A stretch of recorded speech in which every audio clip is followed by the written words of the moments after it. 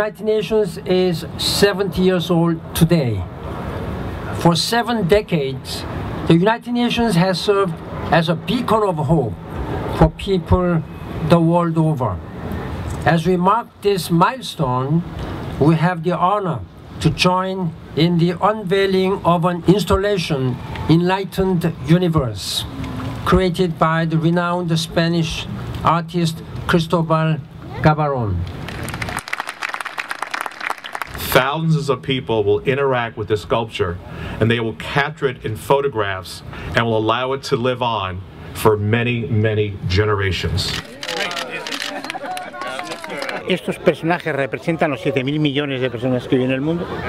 Estas esculturas están dándose la mano. Hay niños, hay ancianos, hay mujeres, hay negros, hay de todas las culturas. Se van dando la mano. Esta cadena humanoide protege ese universo, ese mundo. El mensaje es respeto a la diferencia, protejamos el mundo y en el fondo es un canto a la paz.